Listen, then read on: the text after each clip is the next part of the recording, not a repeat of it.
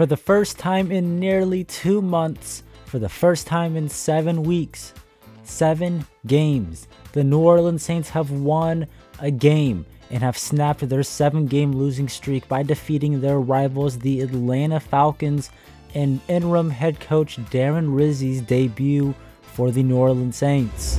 The odds were stacked against the Saints. They fired their head coach earlier this week. They had a lot of distractions. They traded Marshawn Lattimore. They were missing their top 2 receivers, their top cornerbacks, and they had Derek Carr at quarterback. And the Saints were still able to pull off a nail-biting win versus their rivals, the Falcons. We're going to break down this 20-7 victory the Saints just had over the Atlanta Falcons. Because while getting a high draft pick is important for the team long-term, getting a win over your rivals will always be good, and I will never be upset at that. That's enough yapping, let's dive into it. So apparently, Darren Rizzi said his day started by clogging his toilet, the head coach's bathroom toilet, and he didn't really feel like a head coach of an NFL team this morning after that moment. There's really no relevance to this information to the actual game. I just wanted you all to know this. But who knows, maybe Darren Rizzi clogging the toilet was part of some Darren Rizzi black magic voodoo that led to 3 missed kicks from Younghoe Koo, who earlier this season beat the Saints on a 57-yard kick. While Darren Rizzi's day may have started off crappy, pun intended, the Saints offensively and defensively did get off to a nice start. The defense did a nice job stopping the Falcons on their opening drive and forcing them to punt. Then the Saints on their first play scored a touchdown, but was called back due to a penalty, but it did result in a 30-something yard gain because the penalty was downfield. Taysom Hill had a really nice play. There's downfield blocking, and when you really look back at it, it doesn't really look like it could be holding. Like it could have, you could let that one slide, but you can also see maybe why they did call it holding. But you could definitely tell that Darren Rizzi was not happy with that call. He was in the ref's face, he was pissed off, and he wanted an explanation because he did not like that call. And this is probably the first time in a long time that we've seen a Saints head coach pissed off about the refs making a bad call. Something Dennis Allen did not do that Darren Rizzi already does better than him. Later on in the drive, the Saints would end up in a 4th and 2 situation, and instead of playing scared, they did go for it. We all like that decision for them to go for it. They ran the play that typically works, Taysom Hill running up the middle, and they didn't get it, but that's okay. Rather go for it and not get it than take simple 3 points and do whatever. And after the Saints missed out on that first down, the defense held the Falcons yet again and they punted the ball. The defense got off to a nice start, holding the Falcons 2 straight punts. And they needed to be good in this game for them to have any success. I mean, they're already down Kool-Aid McKinstry. They traded Lattimore, and they've been out Paulson Adebo for quite some time now. So they had Alante Taylor at outside corner. They had Shamar Jean-Charles, and then Ugo Amadi in the slot with Rico Payton backing up those guys. After the Falcons did punt it the second time, the Saints were able to drive downfield and score, and they actually would not end up punting in the entire first half. I thought in the first half, the offense did some really nice things. The play calling was good. Given their wide receivers and weapons and who their quarterback is, I thought they did a good job running the football and basically not relying too much on the receivers, but also allowing them to make plays. They found a way to make it work with Marquez Valdes-Scantling and Kevin Austin Jr. at wide receiver 1. And shout out to those 2 guys. Kevin Austin Jr. had some pretty nice catches in his first game for the New Orleans Saints. Had a really nice pass that was thrown behind him, but he ended up making a nice snag. And he also had a really nice play over the middle. And how about Marquez Valdes-Scantling catching 3 passes for 109 yards and 2 touchdowns in the first half? I did not see this coming. I did not think he was going to do anything. Didn't do anything last week with Derek Carr at quarterback. But this week, he just decided to pop off and have a Rashid Shaheed type stat line. I mean, look at this play right here. This is an excellent throw from Derek Carr. Steps up in the pocket. Finally, he steps up in the pocket. Triple cover. This is a crazy throw. The fact that this is a touchdown is crazy. Excellent from Carr. We've given a lot of criticism on this channel. But man, this is a great throw from Derek Carr. Shout out to Scantling getting that separation and making the play. Then we also had him right here. Another huge play. Carr steps up in the pocket again, and there he is. Makes another big play. I thought he dropped the ball right here. I was like, oh my gosh, did he just fumble? I didn't know he stepped out. I was like, oh my god. He fumbled the play. Ended up, he stepped out of bounds, and then, what was it, the next play, 2 plays later, Carr found Scantling. Good job from him with the inside release, and Carr put it on him for a nice touchdown. And a huge reason why Derek Carr was able to have himself a really good game, or a better game than he did last week, was because of the offensive line play. I thought overall the offensive line did more good than bad. They gave him time. There was obviously some bad moments and some bad plays, but I think them being able to give Derek Carr, a 6 out of 10, a 7 out of 10 performance from the offensive line allowed Derek Carr to play better than he usually does. And speaking of Derek Carr, he had a good game. Looked really bad last week, threw a hospital ball, a literal hospital ball, to start young wide receiver Chris Olave. Had a really bad game, looked rusty, did not look like a guy who should have been playing. And then today came out, made some nice throws, was obviously limited to what he could and couldn't do given the wide receiver room. He also didn't really have too many targets to the tight ends. But I thought given the situation, he had a pretty nice game, made some nice throws, especially that valdes-scantling first touchdown. But I do find it freaking hilarious that, of course, when the Saints are in position to get a top 3 pick, Derek Carr has the best game he's had since week 2. Isn't that just freaking funny? Like, the second the Saints are in position to get a top player in the draft, Derek Carr decides to have a good game. But in this situation, it's okay. We needed to win. 7 straight losses. He was a part of 4 of those 7 losses. It was versus our rivals. Just fired Dennis Allen. Darren Rizzi needed a win. This was the exception. Typically, I'd be pissed off that the Saints won because they need a better draft pick. But given that this is the rivals too, it was nice to get a win. Derek Carr did have mostly good plays. He did have some bad moments, like this throwaway. This play resulted in intentional grounding when all Derek Carr could have done was thrown it to the wide open Alvin Kamara. And that penalty was huge because the Saints would end up punting the ball back to the Falcons late in the 4th quarter, giving them yet another opportunity to march downfield and win the game. So this intentional grounding penalty from Derek Carr was very costly, could have costed the Saints the game, but luckily the Saints defense pulled through, and this wasn't one of the moments where we look back and we're like, damn, he missed Alvin right here, and instead they ended up losing 10 yards and a down.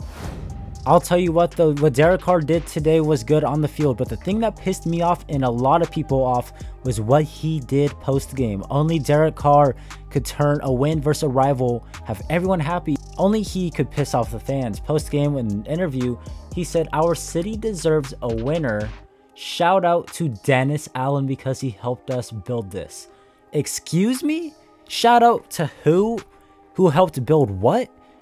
Build what? We're 3-7. He helped build you guys to a 3rd win, and you're in November. Shout out to the guy who was the main reason you guys were losing. Man, I did not want to talk crap about Derek Carr today, but this pisses me off. Shout out to Dennis Allen. If this doesn't happen, I'm talking so much more positively about him in the game he had. But how are you going to shout out the guy who played a huge role as to why you lost 7 games in a row? Moving past that, because I don't want to keep going, I'll go on a rant. But the running game had a pretty nice day. They didn't have 100 yards, but they did good enough to take the weight off of Derek Carr's hands, so the team didn't have to rely on him, which is good, because you typically do not want to rely on Derek Carr in these situations. I mean, look at this throw to Juwan Johnson he had at the end of the game. The Saints needed a 1st down, and he sailed the ball out of bounds. So the Saints being able to run the ball somewhat effectively was really nice, because then the Saints didn't have to rely on Derek Carr to be the savior. Now, a guy who had a good day, except for one moment, was Alvin Kamara.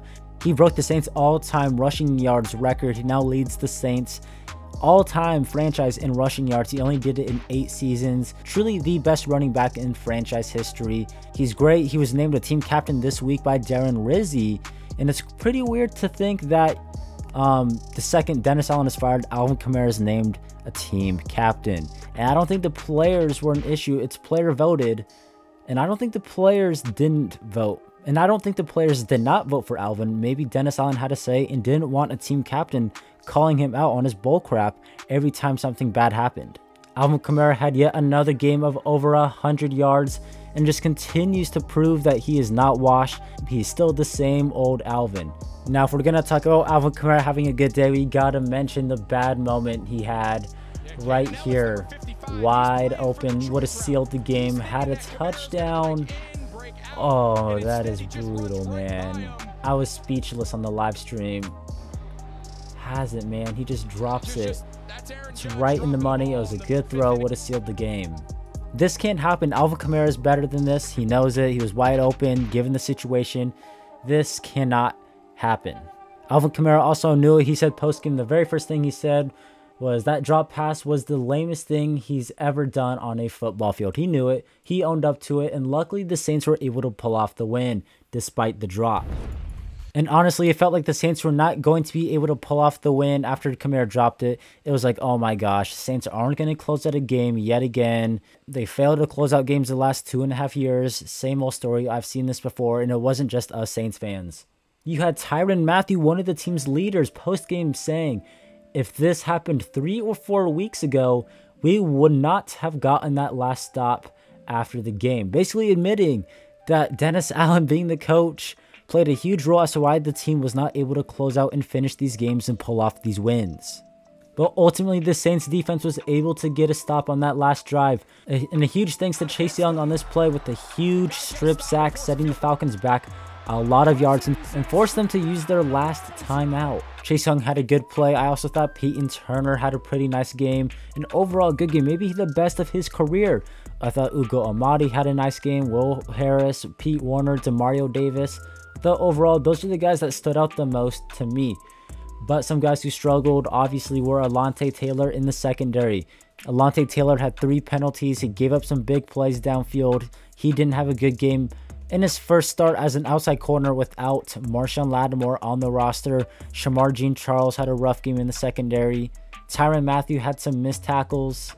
And especially on this play right here where Bijan Robinson cuts through and missed tackles, Tyrann Mathieu had the angle, just could not make the tackle, and Bijan Robinson ended up scoring.